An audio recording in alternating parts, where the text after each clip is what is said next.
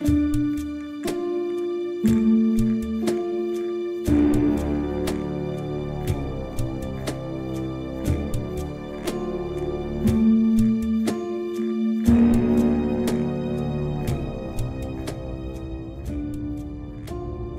me truthfully, Modin. How bad is it?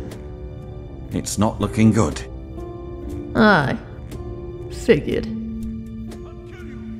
The frostbite was one thing. But that fetcher stuck his dagger in my hand and I knew that was the end of it.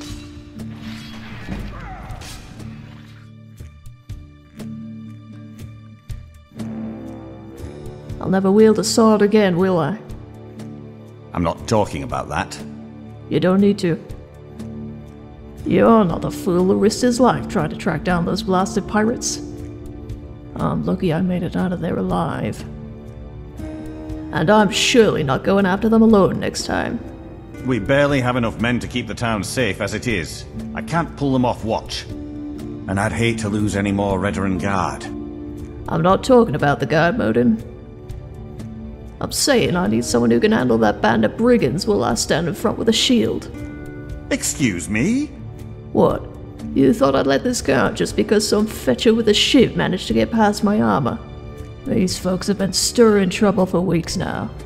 They're planning something. I just know it. I'm the one who kicked that hornet's nest, and it's my duty as a Redoran Guard to... What's that look for? Councillor Morvain told me to give this to you if you made it back in one piece. What? Huh. My unfortunate duty as councillor, yes.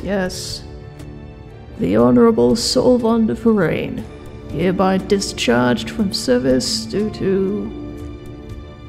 Damn it. God's grief. I should have expected that.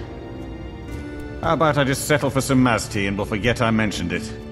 I'm not giving up, Modin. I may not be a guard anymore, but I still have a duty to our folk. Damn the councillor, and damn how mangled my hands are, I will find a way to do that duty.